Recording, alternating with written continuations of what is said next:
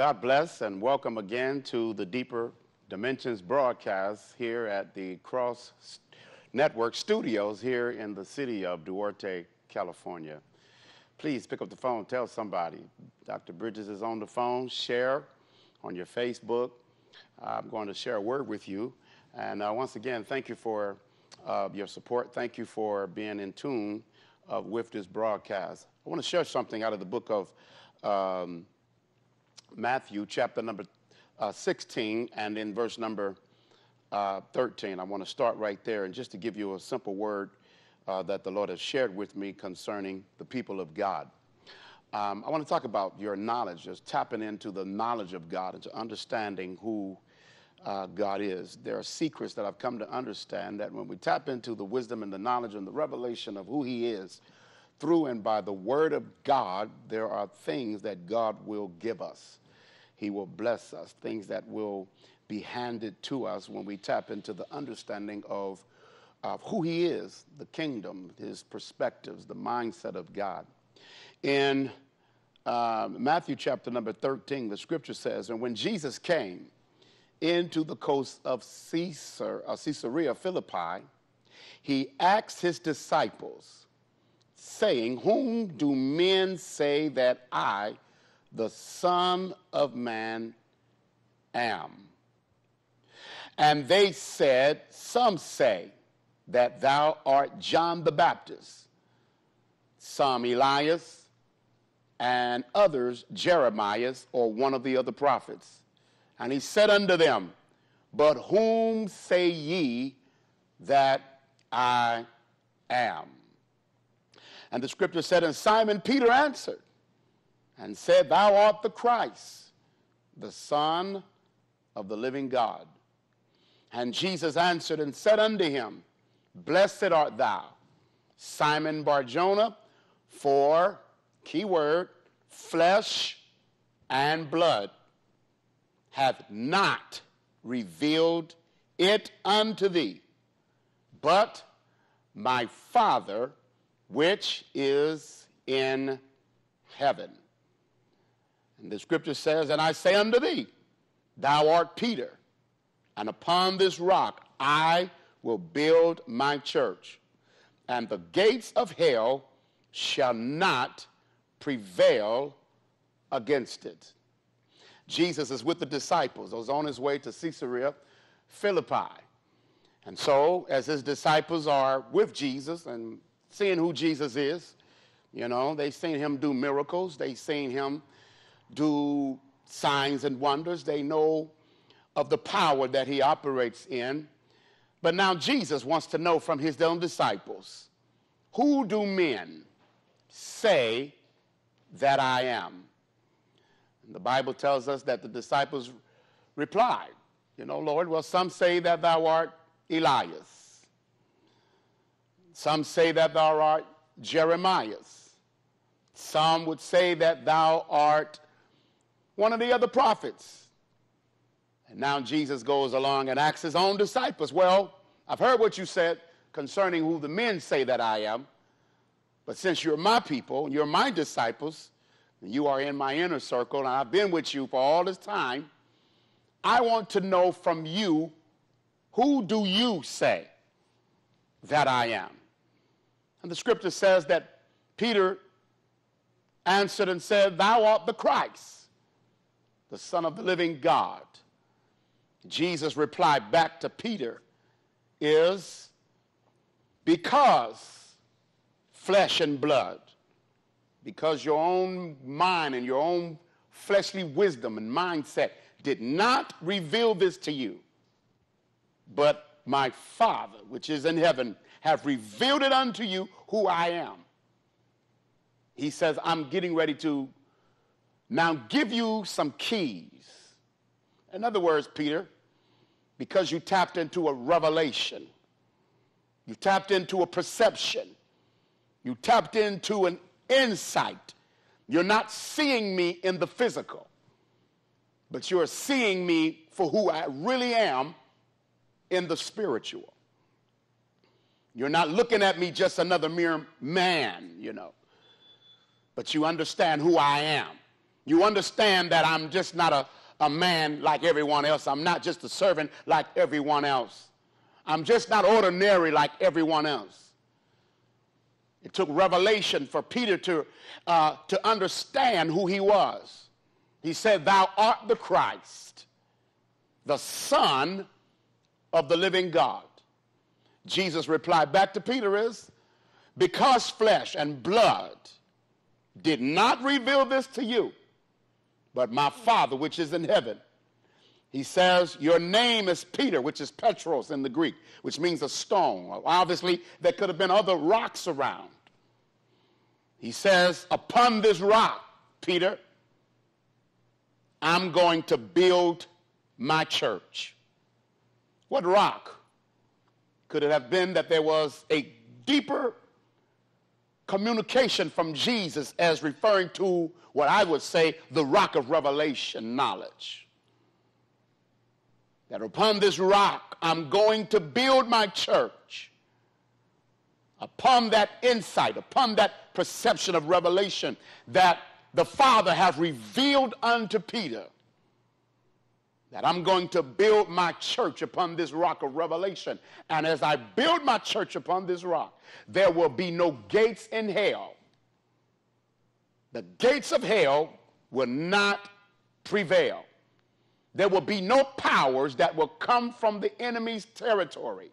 There will be no powers that will come from hell that will prevail against my church. He said, not only that, but I'm going to give you some keys as well, Peter. I'm giving you something that you did not ask for.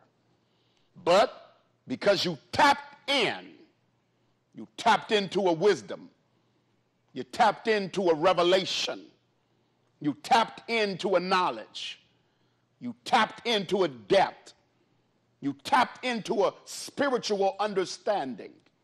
When all others say that, hey, he's just nothing but Elias, or Elijah, or Jeremiah, or one of the other prophets.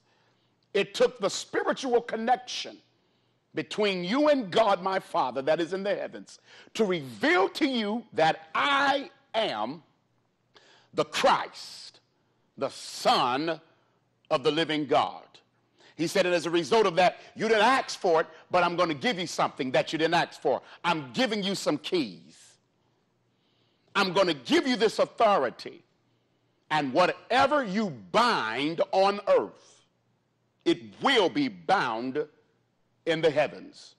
And whatever you loose on the earth, it will be loosed in the heavens. Simply, Peter, because you tapped into a revelation. Oh, God, that's so powerful. Because it lets us know that as believers, you just cannot go to church. You just don't want to be an ordinary Christian just to read your Bible and go to church every now and then just to say, I go to church. But at the end of the day, what you want to be is you want to be someone that can tap into the pure source of God through wisdom, knowledge, understanding. For God can reveal to us by the way of the Spirit. For the natural man can never understand the things of God, for they must be spiritually discerned. We need spiritual revelation. Our eyes need to be open so that we can have spiritual perception. I've come to find out and understand that when you tap into revelation, God will give you things that you didn't even ask for. Peter never asked for keys.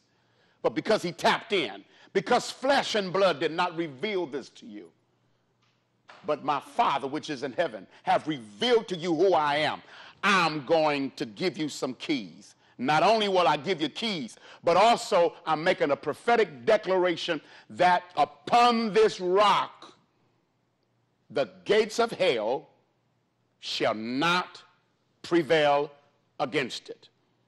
There will be no powers. Because why? You would understand some secrets. You would understand things and mysteries that others would not understand. It reminds me of when Jesus was telling us parables in Matthew chapter number 13 about the seed that goes out to sow upon different classes of grounds, or hearers is what I would call them. the thorny ground, the stony ground, the wayside, then the good ground, as he was given the parable about a man that was planting seed, and as he was sowing seed, what had begun to happen. And in that text, the scripture says that the disciples asked Jesus, why do you speak to us in parables? Why do you speak to us in parables? Jesus replied back to them is, because it is not given to them that are outside the kingdom to know the mysteries of the kingdom. But because you are my people, it is given to you to know the mysteries of the kingdom. Seeing that these other people that are outside of the kingdom, their hearts are wax gross. They're in total darkness.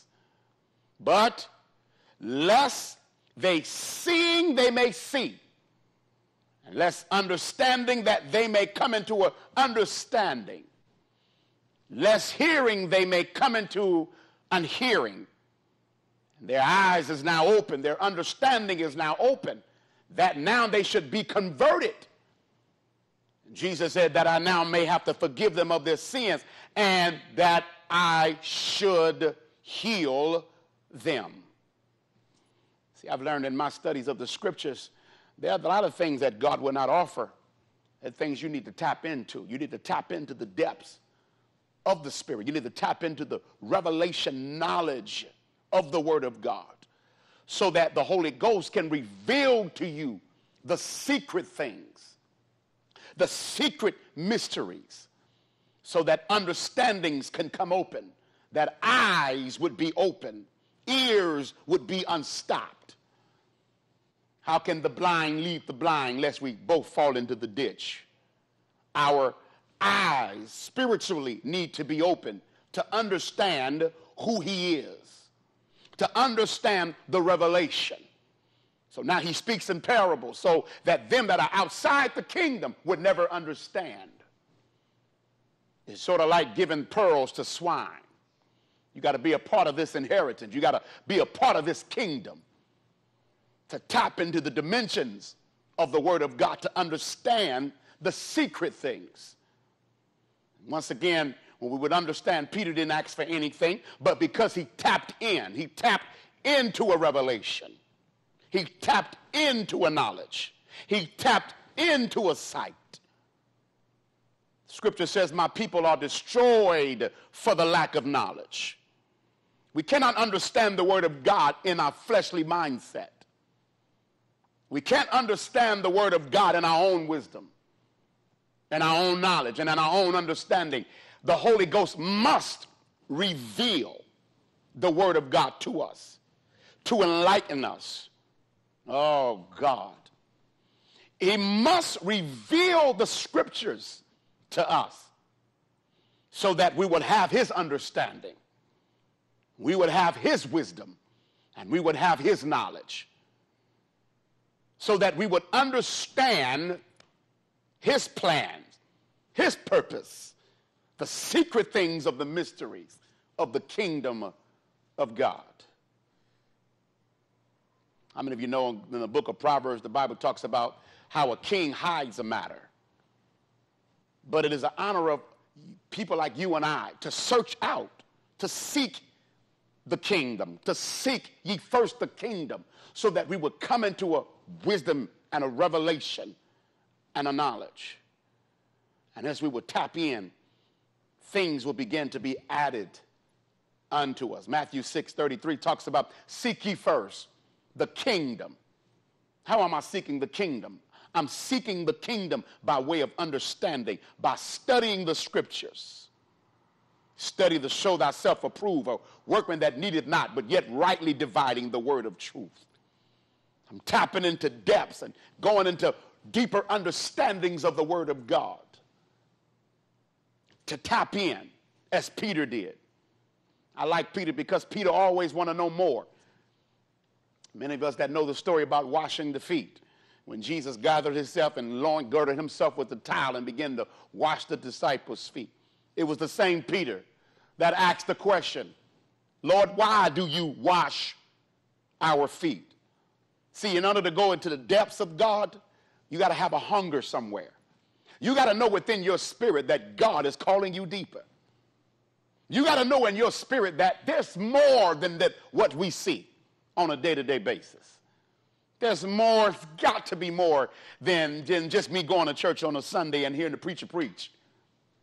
You got to know for yourself in your personal relationship that there has to be more than this. I need God to take me from the shallow and take me into the depths of the Word of God. That's why when we study the scriptures, the enemy don't want you to study the scriptures. So he makes you become very sleepy.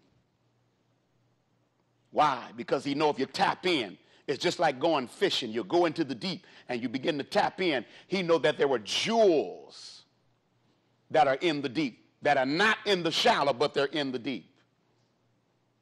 We got to tap in. We got to spend some time and tap into what I always say, the third dimensions of the scripture.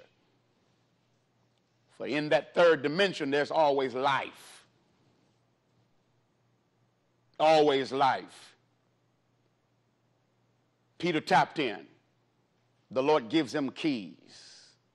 It reminds me of another story in the Old Testament I think it was 2 Kings, around about the 4th chapter, verse number 10. Elisha is on his way, passing through the way of Shunem, on his way to Shunem.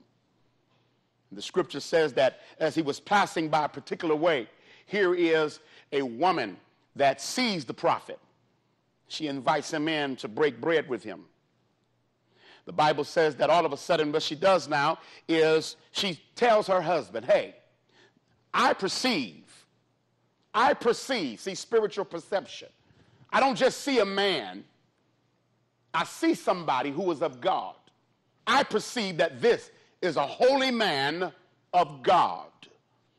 She says to her spouse, why don't we just go ahead and build him a chamber so that as often as he would travel through the way, on his way to Shunem and back and forth, perhaps he can turn into our home and go into the chambers and he could rest. What did she do?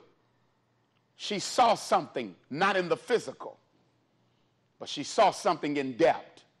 She saw something with a spiritual eye, and it was her spiritual perception that caused her to have a revelation of who he was. She perceived that this was a true man of God, a holy man of God. This woman was barren. She did not ask for a child, but because of her spiritual perception, when she tapped in and she saw who he was, built the chamber in her home. The Bible said now that the prophet sent the servant to ask her, what does she need? The woman didn't have no child. All of a sudden, the prophet realized she don't have a son. He prophesied to her and spoke that a son she would have. Why? Because she tapped into something. She tapped into a part of God. See, that's real worship. She tapped into something that was beyond flesh. She tapped into something that was beyond her natural eyesight. Tapped into something that was spiritual. Because she did that, she worshiped. She magnified the God that was in his life. So it caused her to now build a chamber in her own home. When the prophet recognized what she did, he spoke a child in her life. She didn't ask for a child, but God blessed her with one because of what she tapped into. See, when you understand the secrets of the kingdom, it's like hidden jewels all over the place. You got to seek and you got to find. And when you find it, that inheritance belongs to you. Peter didn't ask for the keys, but he tapped into a wisdom, tapped into a revelation. And Jesus says, listen, because flesh and blood did not reveal this to you, he says, but by my Father which is in heaven, I'm going to give you, Peter, keys. And whatever you bind, whatever you lock, whatever you bind, that's what keys are for, is the authority to lock and unlock. to bind and to loose. Whatever you do in the earth, it will be done in the heavens. What an honor. What an honor. All because he tapped in. Same like with Rahab. She hid the spies in her home.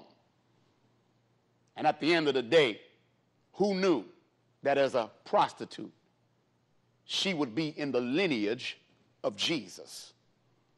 She tapped in. See, when you tap into a depth and when you tap into a revelation, when you tap into the knowledge of the Spirit of God and the understanding of God, God will give you things that you don't even have to ask for. He speaks to them in parables according to Matthew chapter 13.